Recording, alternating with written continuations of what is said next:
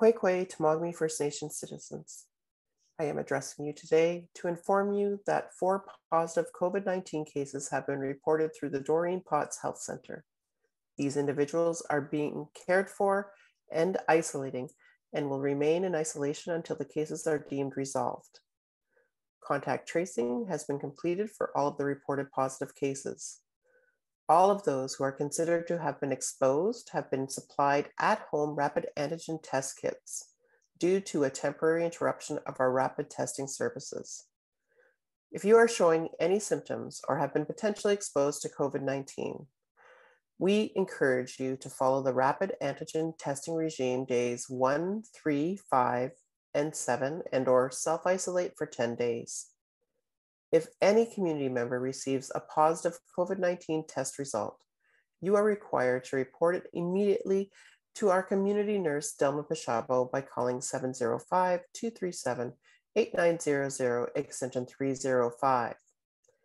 If any community members are in need of any additional at-home rapid antigen tests, or for any other questions at this time concerning COVID-19, please reach out to our Environmental Health and Safety Advisor, Tanya Legal, at 705-237-8900, extension 313. Again, we ask that families remain within their household bubbles, maintain physical distancing, continue to wear masks while in public. We will support families to stay at home as this is the best protective measure to stop the spread. There are many activities we can participate in with our families at this time of year. Our land is medicine. We encourage you to get out and enjoy Ndakiminan. At this time, I would like to advise that Tamagami First Nation will enact a red alert with protective measures until at least February the 5th. The protective measures are meant to limit the spread of COVID-19 within our community.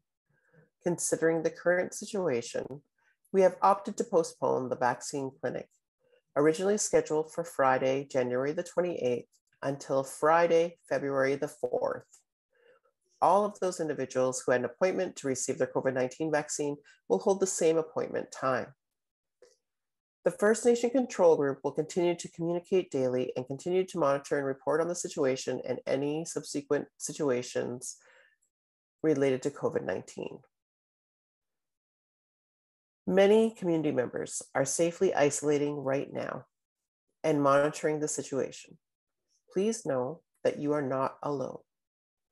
And we have many resources and programs to help in assisting us through this difficult time. Please reach out to the Family Healing and Wellness Center if you find that you're struggling with anxiety and mental wellness and need to talk. They can be reached by calling 705-237-8022.